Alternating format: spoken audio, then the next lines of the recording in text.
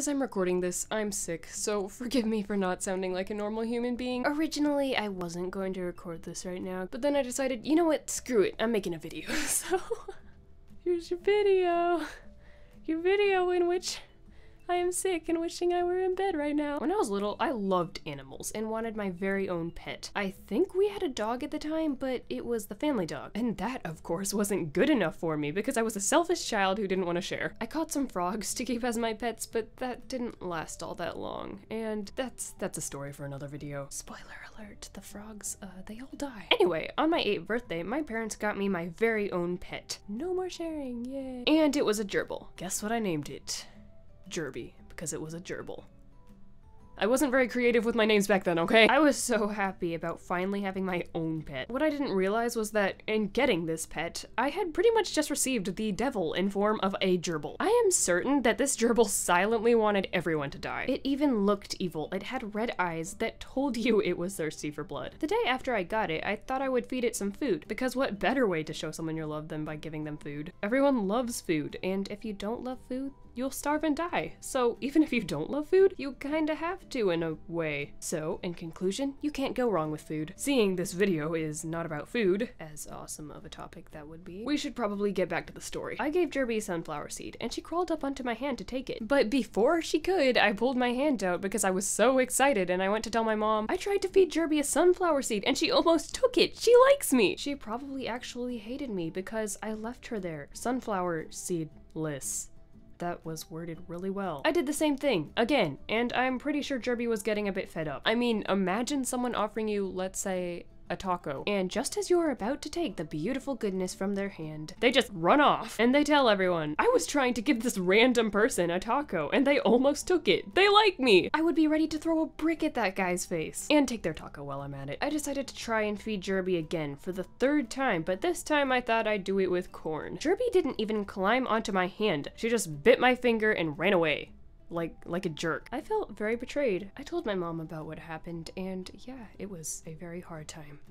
Let's take a moment in silence. Okay, back to the story now. Either Gerbil did this because she was annoyed to death, or she hated corn. Seeing in the future that she didn't really like corn that much, it was probably both. But seriously, Gerbil, why would you do that? If someone did that to me, I wouldn't bite them. I'd just throw a brick at them.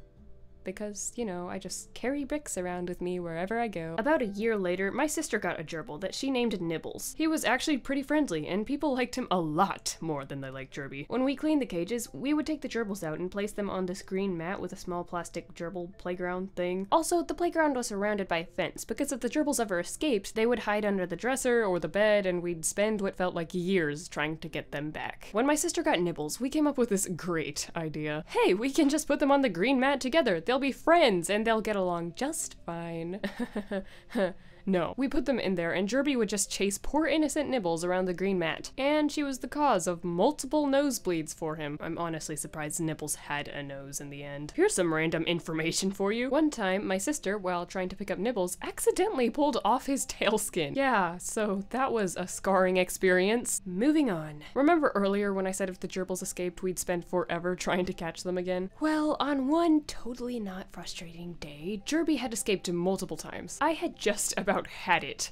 I put Gerbil back in the playground and I was determined that this time she would stay within the fence. But no, Gerbil had other plans. Gerbil wanted freedom as the American gerbil she was. Why am I saying this? This has nothing to do with America. I watched Gerbil jump over the fence that was 10 times her height. Like, are gerbils supposed to do that? I thought the whole point of the fence was to keep them from running away. I was so done with Gerbil. What did I do about this? Nothing. There was nothing I could do besides try to catch her for the millionth time while my sister was blessed with Nibbles, who was an innocent angel. Nibbles didn't deserve the pain he went through. Here's some more random information, also having to do with Nibbles. When Nibbles died, it was a pretty sad time for not only Ray, but also my brothers and I. I wrote this dramatic diary entry about Nibbles' death, and the first words of the diary entry were, and I quote, "It is finished." It is finished. Which, for those of you who don't know, is what Jesus said when he died on the cross. So I might have been a little dramatic there, maybe. Just maybe a little too dramatic. Later on, Gerbil died, and despite all the pain she put me through, I was actually pretty sad, but no one else cared. My sister saw me crying, and you want to know what her comforting words were? Every gerbil dies sometime, and she said it in a way that implied it was no big deal. What in the world, Ray? When Nibbles died, I wrote a dramatic diary entry, and when Gerbil dies, this is what I get? But it was fine, because later I got my own cat. Her name is Oreo, and I still have her today. And guess what her nickname is? Devil Cat. I'm just not lucky with pets. Hey guys, so I'm recording this end card like 3 weeks after I recorded the actual video, so yeah, I'm not sick now, so yay. Also, thank you for 200 subscribers. That means the world to me. I was gonna do a special, but I didn't know what to do for a special. I'm not sure if I'll do one for 200 subscribers, but I do plan on doing some sort of special eventually once my brain generates ideas. Also, little announcement, I made an Instagram that's kind of art-ish. It goes with a channel. I haven't posted anything yet, so if you go on it, you'll just see my beautiful blank Instagram page of artwork that doesn't exist. It's Liz_draws, because Liz Draws was already taken by some other human being in the world. So yeah, it's pretty much just my channel name, so that's easy to remember. Except for it has an underscore. Yeah, I really wanted that underscore there. Anyway, so go follow me because I'm gonna post stuff, and maybe I'll post stories and do live videos one day when I actually have the confidence to do a live video. So yeah, follow for that excitement. Also, thanks for the amazing fan art. Some of this fan art was like, congrats for 200 subs, so that's really cool, guys. Thank you. So yeah, I'll let the art like be shown up on the beautiful screen. Go follow all the people who, not follow, this is YouTube. Go subscribe to all the people who did the art. So, yeah, thanks for the art. Anyway, have a wonderfully amazing, fabulous day. Eat more tacos.